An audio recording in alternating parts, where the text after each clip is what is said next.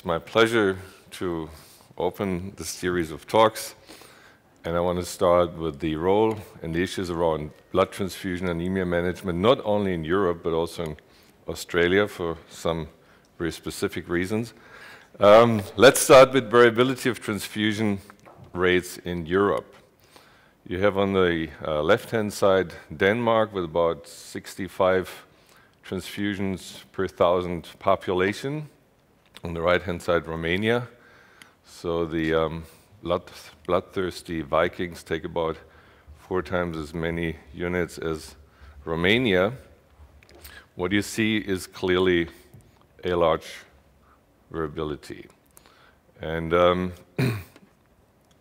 we also looked into one country, Austria, with the Austrian benchmark study.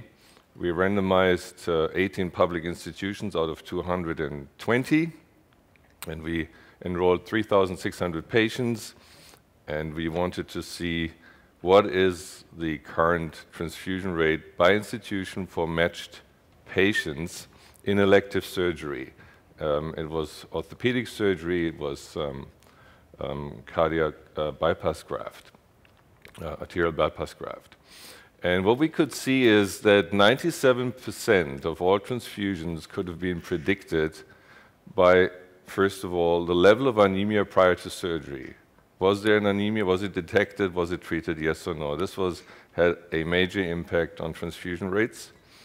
Then, of course, the volume of perioperative blood loss.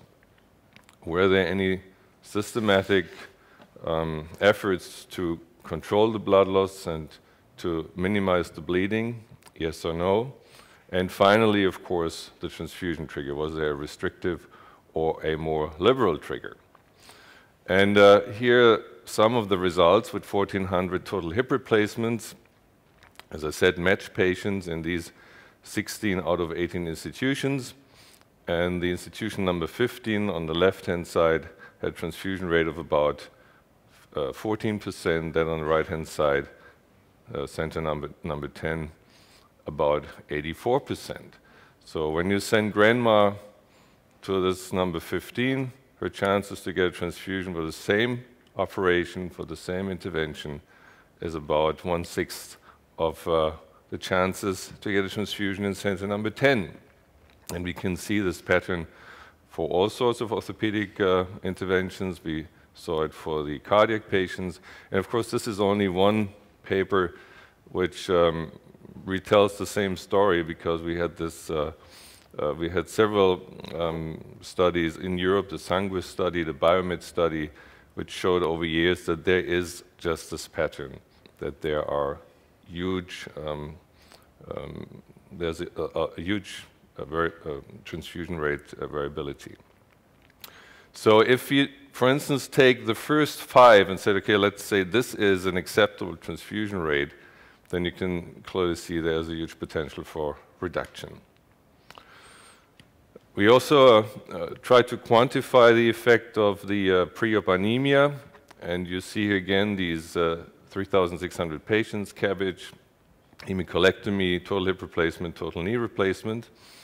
And the Romans 1 group is the one of the non-anemic patients prior to surgery, and Romans 2 is the anemic group. And you can see that the non-anemic group received 32% of the transfusions, and this one, 62% of patients received the transfusion. So there is obviously an impact, whether you correct it or not prior to surgery. Now, is anemia something we can accept? Is it an innocent bystander? Well, there are several articles showing that anemia is a serious problem. By the way, the World Health Report says there are 3 billion people anemic in the world. Half the world's population is anemic, of course, largely due to nutritional deficiencies. And here it says closing in on a killer. Anemia in elderly people, or a public health crisis. Here you see the growing burden of anemia as our patients getting older and older. In 1987, We had admission hemoglobins for these CHF patients. It's a Mayo Clinic paper, as you can see, of about 12.2 grams of hemoglobin per deciliter.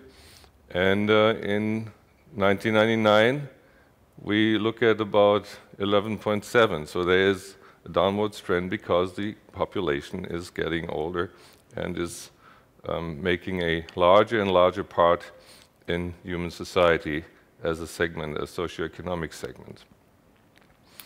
What is the prevalence of anemia in critically ill patients? Here are different cutoff points, the papers by Vincent and von Asen. They show you that they range between, if we define it by less than 10 grams, 29% of these patients are anemic. If you define it by 12 as a cutoff point of the WHO, 12 or 13, depending on the gender, 63%. The Van Asen paper with a cutoff of 11 grams per deciliter, 77%. Here another paper which looks into a different patient population. The cancer population, according to Knight, 30 to 90% of these patients are anemic. Another selection or compilation of papers by different viewpoints, you can see it is a large portion of the patient population. And here, again, addressing the question if it's an innocent bystander anemia, can it be just accepted, tolerated?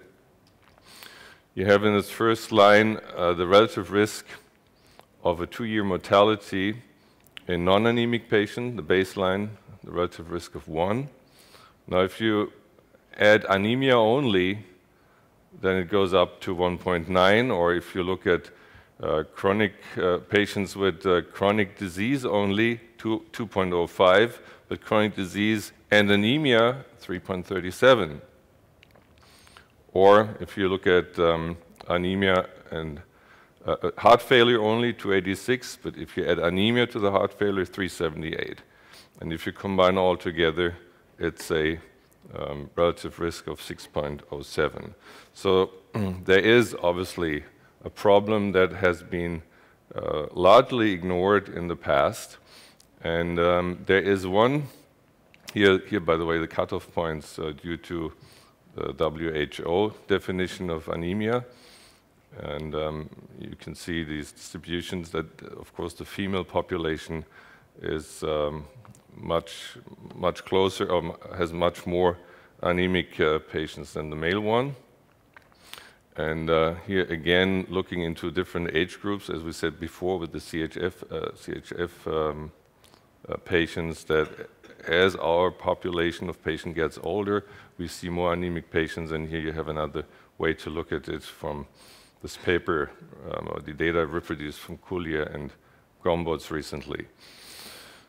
So what's the consequence? And I want to look now into Australia. The Department of Health of Western Australia kicked off a patient blood management program and decided to implement this first time ever statewide for all patients and for all public institutions, including some private institutions. But the health system in Western Australia is basically run by the public system. So what is patient blood management? There's one of several possible definitions. We think patient blood management is the application of evidence-based medical and surgical concepts aimed at relying on the patient's own blood rather than on donor blood. And it's based on 3 pillars. The first pillar is the optimization of the hemopoiesis. The second pillar is the minimization of blood loss and bleeding. And the third one is harnessing and optimizing the tolerance of anemia.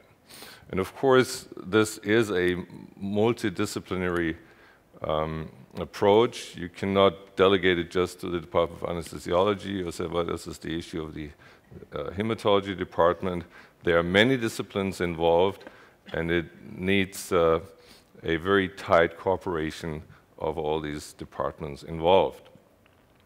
If you break it down, these three pillars, by a pre-op and an intra-op and a post-op phase, then you have a 9-field matrix with a lot of modalities contributing to this overall concept of patient blood management. And when you look at just some of these, like detecting the anemia, identifying the underlying disorder, which is causing the anemia, you correct it. You start with iron treatment, erythropoietic stimulating agents, vitamin B12, folic acid, and if you continue to stimulate the erythropoiesis after the intervention, well, we would call this major elements of anemia management. So anemia management is one integral part of the overarching patient blood management concept. And the government of Western Australia decided, and here's the front page of the executive summary of the Department of Health, they decided to implement it based on 4 rationales. Said four reasons. Number one, we have supply issues, and the whole Western world is running into supply issues more and more as the population is getting older. The other one is the cost of blood. Many think blood is free, but in fact it's paid somewhere, and if it's only the taxpayer, but it's being paid for, and I want to show you in a moment how much society is paying for blood. And then, of course, we have this enormous transfusion practice variability. We have it when we my second slide, I think, if we compare it on a country-to-country basis. But of course, you also have these huge variabilities between institutions, as we showed in the Austrian benchmark study. And you have a huge variability between practitioners or physicians or surgeons, whatever. And finally, transfusion safety and effectiveness. So these are the reasons why the government in Western Australia said there is a need for change. There is the need to shift the paradigm. And I want to run through these 5 drivers of patient blood management very quickly, and want to start with the supply issues. What you see here is, and this is kind of generic for almost all developed Western economies, the growth rates of the population by different age segments. On the left side, you have neonates to 40 years of age, and the blue bars are the 10-year growth retrospect.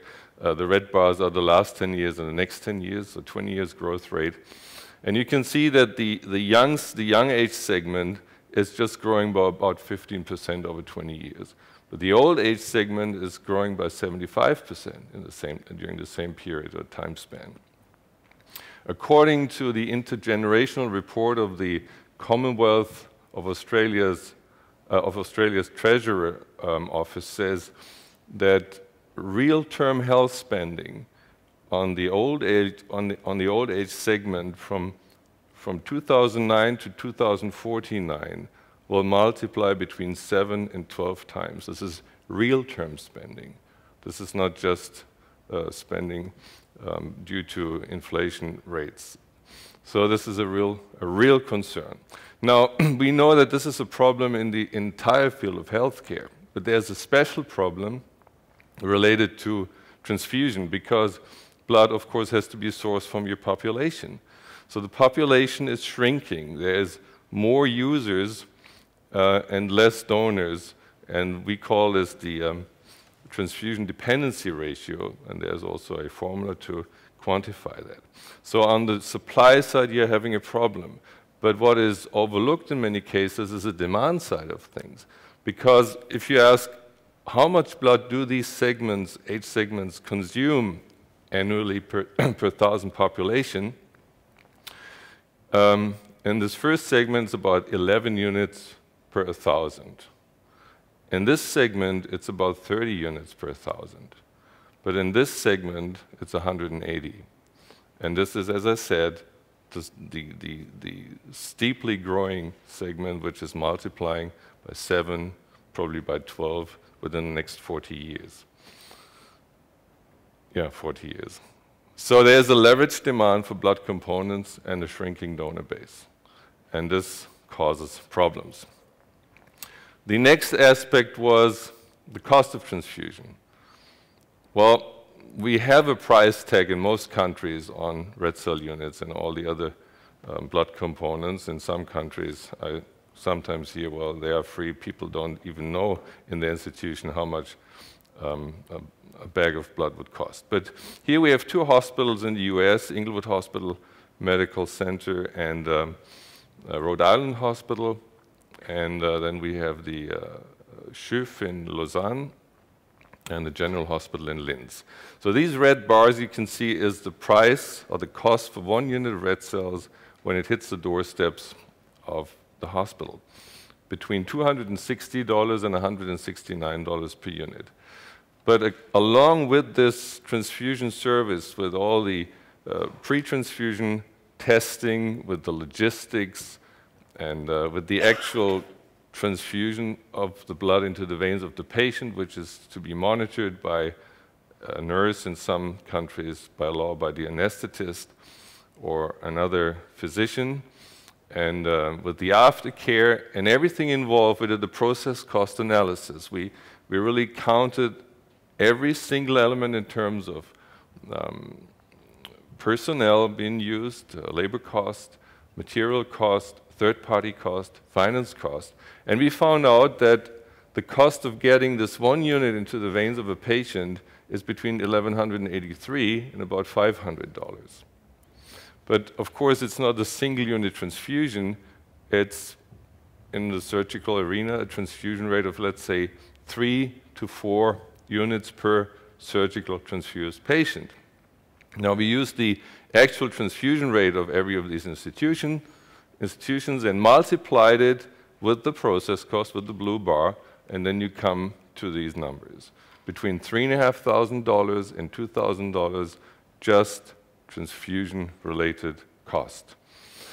So the next question, of course, is what about the cost of transfusion-related adverse outcome? I know that this is really the debate about outcome, which we will go through during this conference today. But I think this is a very interesting paper that sets the tone. This is a retrospective cohort study with quite a large sample size. It's 38.6 million American patients, and 5.8% of these patients, 2.33 million, have been looked at in comparison to the total in terms of the impact of transfusion. And after adjustment for age, gender, and comorbidities, admission type or DRG, transfusion was associated with a 70% increase of mortality, a 90% increase of infection, and the average length of stay was about 2.5 days longer. And the charges were $17,200 more per transfused patients. Of course, we have to discuss how much of this is causal, how much of this is really attributable to transfusion, but you will see that there are a lot of arguments for it. Anyway, if you multiply this, you come to a total burden just for the US of $40 billion. And this is a macroeconomic dimension. The next issue is the constant safety issue. There is a risk, we know this historically, and every time when there was a new test added to make blood safe, because the mantra is blood safer than it's ever been, we always had an increment in cost. And the green line, for instance, shows you when the leukodepletion was introduced into the system, and that made already an 80% cost increase per unit. So we know that it's safe in terms of HIV and Hep C and hepatitis B, of course only in the developed world, and at enormous cost, by the way. The cost for net testing of red blood cells is estimated to be $5.8 to $8.2 million per quality adjusted life year. We know that the quality threshold in public health decision making is about $50,000. And here we talk of 5.8 to 8.2 million. It's about 116 to 168 times the threshold. So we know that we somehow have lost the plot in terms of optimal resource allocation. But then there are other emerging infectious agents. In this paper by Stramer, published in connection with the Center of Disease Control in Atlanta, says here are the emerging infectious agents with the potential for severe clinical outcome. There's another group that might support elevation to a higher priority in the future. And chikungunya, for instance, in Australia has already moved up to this highest level of concern. Then there is a group which carries public and/or regulatory concern, according to this paper. And you can see there is a new form of prions already detected, chronic wasting disease. And then there is a watch list subject to modification as circumstances change. So we constantly see new pathogens coming up. We identify new ones. We still don't know what they mean, what kind of a threat they represent to the public, but they are out there. And the International Consensus Conference on Transfusion and Outcomes, you will see publications coming out in 2011 on this. We looked at transfusion and outcome in observational studies with sample sizes more than 10,000, and we could see that the majority of these 300,000 patients showed that transfusion is associated with adverse outcome. Then we looked at studies with sample sizes less than 10,000, and we have exactly the same picture. The majority, the large majority of studies showed transfusions associated with adverse outcome. In this paper here about patient blood management, we looked at the different endpoints in terms of reported adverse outcome. And you see infection, septicemia, but you also see myocardial infarction. So instead of avoiding ischemic events, you obviously have more ischemic events, which is an interesting question for the physiologists, I think. And then these were the patient populations covered by these more than 600,000 patients we looked at in these 222 studies. Here is one looking at the cancer population, colorectal cancer. The Cochrane analysis by Amato, you might be familiar with it. It says the pooled estimates of peri-op blood transfusion effect on colorectal cancer recurrence is about 40% more than on the non-transfused. And this is always in a dose-dependent relationship, by the way. This large retrospective cohort study with 500,000 patients in the United States by Corona et al. Shows that mortality and also thrombotic embolism and arterial embolism adverse events are significantly higher in the transfused patients. And of course, the last question is the efficacy. Does transfusion really do the job? Does it really deliver the oxygen to the tissue? Is it taken up by the tissue, the oxygen? And you can see from this picture, it talks by itself that 42 days old blood is a different blood than fresh blood. And it simply has different rheological, biochemical, chemical, and other functions or functionalities than fresh blood. So to sum it up, Australia said we need patient blood management instead of transfusion guidelines. We are done with transfusion guidelines. We cannot have a product and a focus of guidelines. We have to have the patient's problem in the focus. And from there, we develop our pathways. And transfusion might be an option for several indications, but it's not the primary solution to the problem. And so they started with a whole series of activities, developing models of care where they really implement and integrate patient blood management as a major part of good therapy to make it a gold standard. Practitioners are involved and engaged in detecting and treating anemia prior to surgery. There are workshops on anemia detection, evaluation, and treatment. And this is all an overall government initiative. And we started in Australia, in a country where the transfusion rate is already one of the lowest in the developed world. As you can see, it was about 37 per 1,000. So this was not a country where we would say, like Denmark, it's low-hanging fruit. And yet we can see the red bars are Western Australia, the blue bars are whole Australia. First time in history, we reached now a transfusion level of 27 per 1,000 in this Australian state. So to sum it up, if you look here at the bell curve and where is transfusion really given in the field of life-threatening, severe, and moderate anemia, the National Health Medical Research Council say this is where we consider transfusion to be indicated. More recent guidelines, 6 grams and less.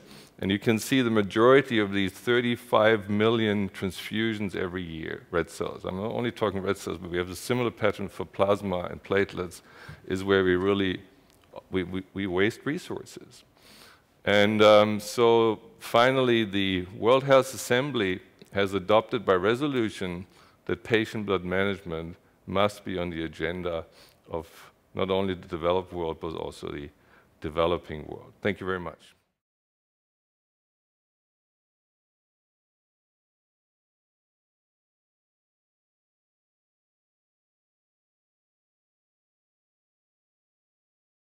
I'm Aryeh Shander, and I'd like to again thank the organizers for inviting me to speak this morning. It's kind of a hard act to follow, but I'm going to try to do, it's hard to see you also. I feel like Madonna here with this piece of equipment and the lights shining and the audience looking so good. Anyway, my discussion this morning is probably going to be very similar to what you heard from Axel, but I'm going to use different slides. How's that for a change? So let's talk a little bit about anemia, because I thought that was what we're going to try to concentrate on. And in fact, anemia knows no borders. So even though it's a U.S. perspective, keep in mind that anemia is an issue which we face worldwide. Although we turn our gaze away and try to ignore anemia as a major component of health, it is something that we have to address, I guess, nation by nation, unfortunately, because of our health systems. But rather than defining anemia in terms of hemoglobin the way the WHO does, these are some of quotes, if you will, from different publications regarding the issue of anemia, and talking about it being a lack of blood or a decrease in normal number of red cells or less than normal quantity of hemoglobin in the blood, so that, again, it's not just the number of red cells, but a total concentration of hemoglobin. The ability to carry oxygen is reduced, as you could see, as well as lack of color in the individual, again, depending on the nationality.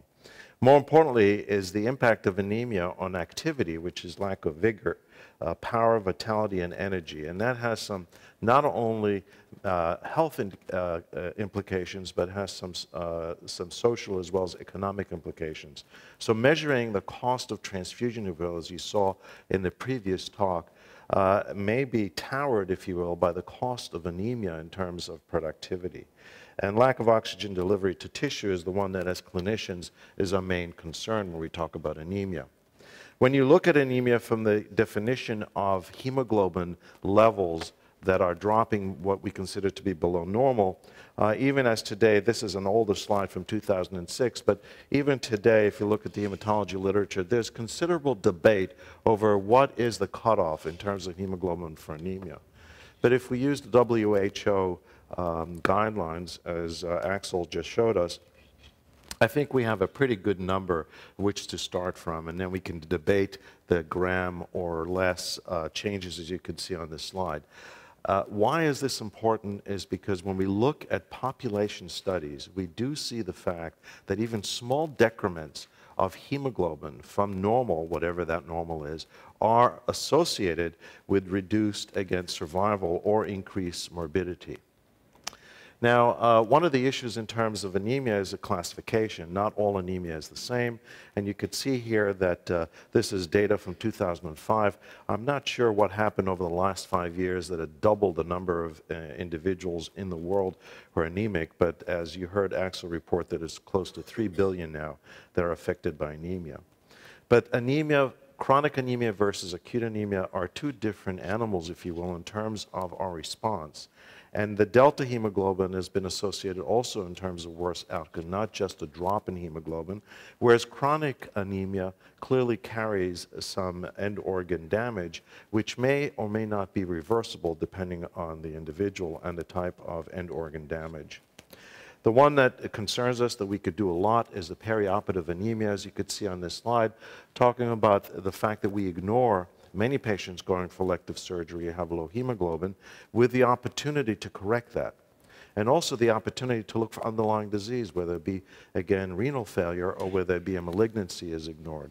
But there's a larger population, which I'll show you later on, which is completely ignored, and that's the patients who walk away from the hospital who are now anemic postoperatively. Again, the one that is a concern, although it's small numbers, is the acute blood loss, the ones who need to be resuscitated. And under those circumstances, over the years, we felt that blood is a lifesaver under those circumstances. But in fact, my argument with our trauma surgeon is if blood saved lives, we wouldn't need you. Someone has to stop the bleeding. Blood becomes a resuscitative agent under those circumstances. Now, over the years, you could see this is maybe a little complex slide, but the important thing is that we have tolerated a reduction, if you will, of our response to anemia over the years in terms of transfusion. And 1999, which everyone keeps going back to refer to this prospective randomized controlled trial that was done in the Canadian critical care system, showing again that there was no advantage, if you will, to liberal transfusion of this population. And in fact, there was a drop in terms of hemoglobin as a threshold. But what's happened over the time is the debate around transfusion and its implication for survival. So it's not only that we've become a little more patient with lower hemoglobins, which doesn't mean we're not treating it, but we are using other modalities to treat these patients rather than transfusion because of this issue.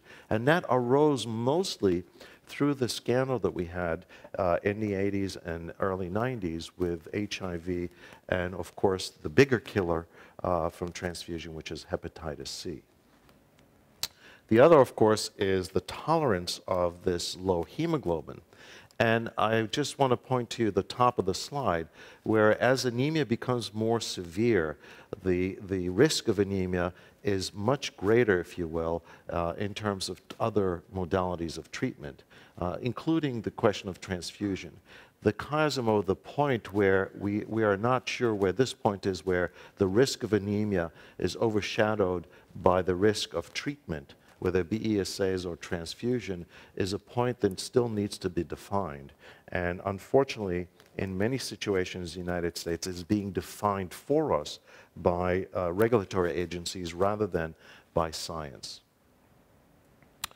Now, I think Axel has showed you this slide just looking at the prevalence of anemia amongst different populations of patients. And you could see that, again, there's a wide range of anemic population. The surgical population, for example, is extremely wide range, as well as the HIV population.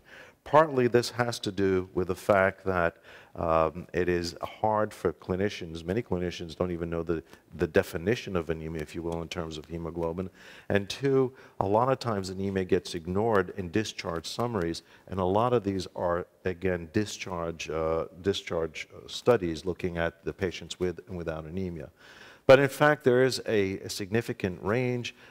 This range may be due to the expression of a disease, or whether it's due to anemia independently is one which is still continues to be debated. And here's one example where not all anemia related to disease is the same, because some of these anemias, again, this is cancer, if you will. This is a colorectal cancer, and you could see the Duke stages. A Duke stage A versus a Duke stage D has a considerable range, if you will, in terms of the presence of anemia. The debate, again, goes back and forth. Is anemia just a marker of the severity or the penetrance of the disease, or does it carry independent risk to the individual? While we're debating this, it really doesn't matter, because in fact, anemia is generally ignored in this population as something which is a bystander, which is innocent, if you will, as already mentioned before. I already told you that there is significant variability in the preoperative presentation of patients going for all types of surgery. The range is about a third to up to about half of the patients going for elective surgery in the United States are anemic by definition, which could be a harbor of underlying disease if you're from the school of thoughts that all anemia is a representation of disease, or it could be a harbor of, again, significant negative outcomes, which I'll show you again. So again, if you will, we are very poor in terms of dealing with anemia in this preoperative stage of the patients, but at the same time, we're ignoring even a larger population that leaves the hospital after surgical procedures or intervention who are anemic. And you could see the range here is about 9 in 10 patients leaving the hospital. Now, I use this slide to demonstrate the fact that depending on the etiology, hospital-induced or iatrogenic-induced anemia carries a significant risk to this population. This is a cardiac surgery population. In fact, if you look inside this data of the iatrogenic anemia produced in hospitalized patients, phlebotomy remains still a major, major cause. From the United States perspective, and I'm not sure it's any different in Europe, the #1 cause for phlebotomy in the United States is sunrise for hospitalized patients. So when the sun rises in the morning, we send people out of the lab and they collect lots of blood from patients. And that is done routinely on a daily basis. And these orders for laboratory work are called standing orders in the United States, so that there'll be something to discuss. And all we discuss is the same results every day anyway that comes from these laboratory evaluations, except one laboratory determinant, which is hemoglobin, again, which will go down as we phlebotomize these patients. Some of us have called this anemia of chronic investigation. Now, when you look at some of the consequences of anemia, we're not talking about hemoglobins of 6 or 60 grams per liter, whether they have an impact on the outcome. But again, this looks at a large advanced age population and looking at physical performance. Now, why is that important in this population? We know from data in the United States that for every 3 days, that an advanced, I'm not saying elderly because I'm getting there, so an advanced age individual is admitted for the hospital. For every 3 days they're in bed, they lose 1 life skill function. They don't regain it back in 3 days. And all of you have had experiences with family members who've been admitted for hernia repair in advanced age and come out and they are completely disoriented at home, or they have difficulty regaining function. So the implication here is that even small reductions of hemoglobin, as you could see, may end up with a significant impact, social impact, not only on the patient, but their family or the nursing home or where they are. So there are significant implications in terms of health and, of course, in terms of cost. Now, the productivity is another issue. I brought this in as just, I thought, some interesting data. This is Indonesian rubber tappers. And you could see again that their rupees per week is clearly tied, if you will, in some ways to the level of hemoglobin. We can correlate a lot of things, but this is just to bring back the cost, if you will, to society of anemia, which again may tower the cost of what was just mentioned in terms of transfusion. Now, Herzog has done a lot of work looking at large Medicare populations, and again, these are very easy data to collect But in fact, keep in mind that even in Medicare data, there's an underreporting of anemia because it may not be the primary diagnosis. And as you go down the diagnostic ladder, if you will, many things drop off. So you may come in with an acute illness, and anemia may be number 10 in terms of the listing, or may just be something which is translated from the laboratory. So keep in mind that the prevalence in the Medicare population is probably, we think, is probably lower than what's reported. But you could see that all-cause death, whether it be from CKD, congestive heart failure, or two, are shadowed, if you will, by the fact that anemia is additive. Again, bringing back the argument of whether anemia is an expression of the underlying disease in terms of severity, or does it carry its own morbidity and mortality. And that will tell you that, again, our thinking is that anemia alone is suggestive in terms of reducing survival. Now, again, trying to focus, if you will, on U.S. data.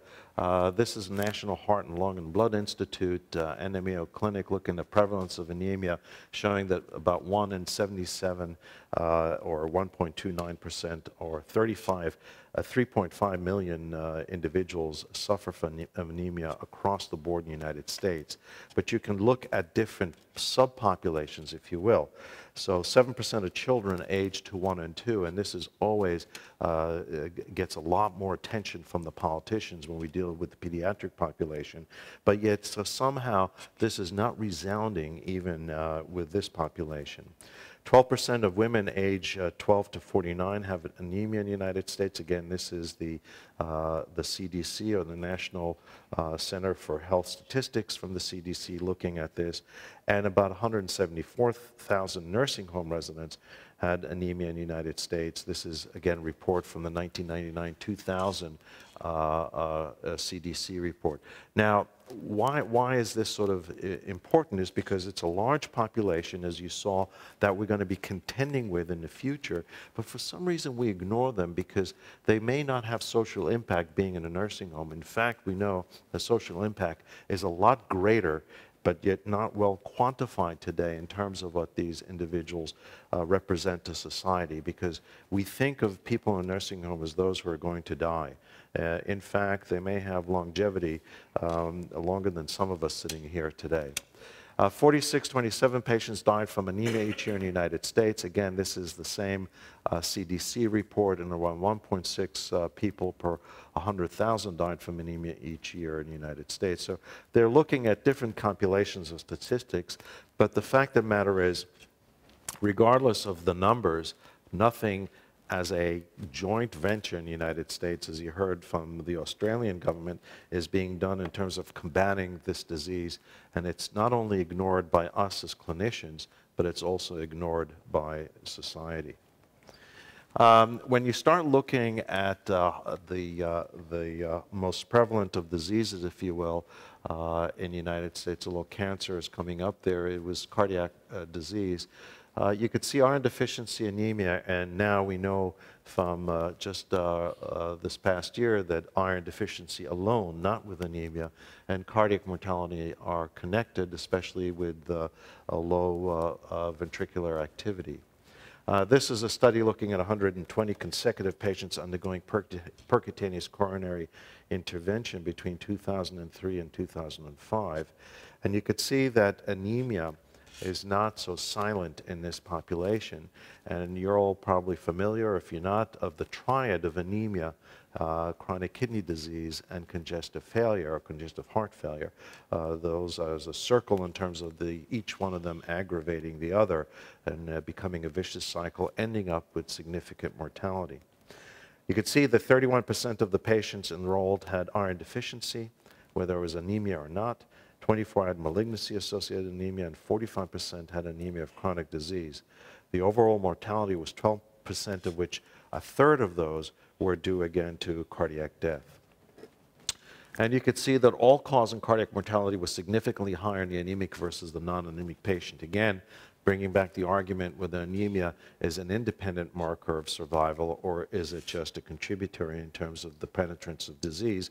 But those of you who are familiar with that vicious cycle of congestive heart failure, anemia, and chronic renal disease can probably see, if you will, and appreciate the fact that anemia may have its own role in terms of survival. Now, this is another study looking at the non-cardiac surgery, and this one is a very important study done from Canada. Again, I guess I'm reaching into North America, not just the USA, if you will. Some of us in the US feel we've conquered Canada, but that has not happened. I will say that Scott Beatty and his group did this study because the non-cardiac surgery has been sort of avoided in terms of looking at it in a very critical manner. We have a lot more data in cardiac surgery than we do for non-cardiac surgery patients. And this actually, I thought, was a very good study, even though it was retrospective. They looked at over 7,700 consecutive non-cardiac surgical patients at a single center between 2003 and, oh, the dogs are after me, between 2003 and 2006. Preoperative anemia was common and equal between the genders. You could see that it was significant anemia, 40% in either arm. And after adjustment for major confounders, anemia was still associated with increased mortality. You could see the odds ratio is significant. At propensity matched cohort patients, anemia was associated with increased mortality. So again, anemia is a common condition in surgical population and independently associated with increased mortality. And again, you could see this graph looking at adjusted, this is adjusted mortality for the two populations, anemic versus non-anemic. And you could see the splaying of the mortality curves occurs very early in this population of non-cardiac patients going for surgery. The nursing home residents, again, I am moving quickly here because of time, but this is a total of 451 residents from 12 nursing homes participate in the study. The average age, you can see, is certainly robust, 84 years of age. A majority of are female, and you could see again that from a race point of view, many of the patients admitted to nursing homes in the United States are Caucasian, which again is a socioeconomic statement. Unmarried, and you'd say, why would you want to look at this population in terms of marriage? Well, we do have data that as the first spouse perishes, the likelihood of mortality, which is a confounding factor here, increases. So a total of 54% of residents were anemic and 66 were treated with at least one medication, which could be an ACE inhibitor, which may actually aggravate anemia. Physical performance was worse in those with anemia, and those with anemia associated with chronic kidney disease had a lower self-efficacy and outcome expectations for functional activity than those without the presence of anemia. Again, we sort of shun away from looking at this population as having any impact or socioeconomic impact because they're in a nursing home. In fact, we need to change the way we're looking at this. You could see again causes of anemia. This is the NHATES data also from CDC looking at individuals who are 65 years of age and greater, and you could see that about a third is chronic disease, a third is nutritional or blood loss, which again is iron-restricted erythropoiesis or vitamin-restricted erythropoiesis. But the unexplained anemia we think actually is explained. We don't know the mechanism, but a lot of the elderly population have a reduction in their endogenous erythropoietic production. So it may be just a time before we elucidate the cause. Anemia and cancer is a major concern in the United States. These are 3 studies looking at this. This is 10 million people in the United States with cancer, 1.3 million cancer patients are anemic, and that is determined with 12 grams per deciliter or less in terms of hemoglobin. The incidence of anemia can range from 20 to 60% in the time of diagnosis of cancer, and as high as 60 to 90% during their treatment, something that you're all familiar with. And anemia can have a negative impact on patients' quality of life, which the FDA does not consider as a measurable outcome. but for cancer patients, it's a major concern because many of them can be as productive as any of us with the treatment, appropriate treatment of anemia with returning to normal hemoglobins. The biggest driver for transfusions, as we all know, is again a hemoglobin level, despite all of the guidelines that say that we should incorporate other clinical findings. Anemia still low hemoglobin is still the major driver, and you could see just for anyone in the audience who doubts it, I put a big red arrow over here.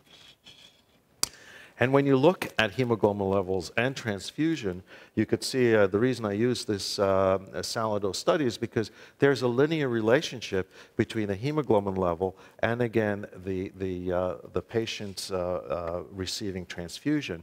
But there's another probably algorithm graph showing, again, the number of transfusion as your hemoglobin goes down is increased. So there's both a dose as well as the encounter are both increased with a lower hemoglobin. And blood transfusions may have a risk for now non-Hodgkin lymphoma. I'm going to go through these again fairly rapidly because of time, but these are newer publications from last month looking at the concern now in terms of transfusion in the cancer population. Well, everyone is concerned about the use of iron as well as the use of erythropoietic stimulating agents in this population, but the measure of the risk for this population in terms of malignancy is not well documented. And here's one study showing that the overall studies combined in this analysis, the relative risk was 20% greater than those not receiving transfusion. And again, here's another one looking at the transfusion as subsequent risk of hematologic malignancies, and again showing you that at every level, if you will, there is a risk. And again, these are all retrospective data. And the question is, of course, the validity of the data. Keep in mind, though, that while we debate that these are retrospective rather than prospective, patients may be injured. So I don't think we can afford to ignore the fact that this may be a signal. And if the signal is there and is shown to be there, we better have other modalities to address these issues other than just transfusion. So again, we published this earlier, again, last month, looking at the issue of what's happening in the United States in terms of the use of transfusions. Now the national determination for reimbursement for ESAs has been severely restricted, and the collection of blood in the United States is going up, as well as the number of transfusion, but the margin is increasing. And this is what the blood industry, if you will, is saying is no impact of ESA restriction in the United States on transfusion. But in fact, when you look deeper into the cancer population and you now stratify this in terms of hemoglobin, you could see that there is a significant increase in transfusion depending on the level of hemoglobin. So in fact, we know that the restriction in ESA has caused a large increase in transfusion in this population, but the total U.S. blood supply has not been impacted so far as we can see at this point. Now, you could see again overall the placebo versus ESAs, there's a significant, again, this is just breaking down this total by hemoglobin. Now, it's very confusing for clinicians because according to CMS today, ESAs can be we can start treat patients at hemoglobin of 10, but we're also supposed to stop treating that at hemoglobin of 10. Easy, right? You can see why there's enormous confusion, and a lot are turning to transfusion. So I'll end by leaving you with this commentary that we had published again early this year in Transfusion, looking at the issue of age of blood. So Axel did a wonderful job showing some of the pressures that we have, and some of the pressures that are there, which vary from country to country and region to region, is the blood supply. In fact, though, what we have today is there is the National Heart and Lung and Blood Institute has funded a large prospective randomized controlled trial looking at the age of blood and its impact on all complications, if you will, including survival of patients. So while we're debating all of these data that are coming out, whether the age of blood actually has an impact or not, the problem is that if we are right in saying that the age of blood does have an impact. The inventory and the way we manage inventory is going to be significantly, significantly affected. And at that point, whether it's 10 days or 7 days, whatever the cutoff is going to be, patients who have underlying malignancy, the so-called transfusion-dependent population, is going to be at risk. And that transfusion-dependent population, we need to wake up today and readdress how we manage these patients. So I'll stop here and thank you very much for inviting me. Hope this was interesting.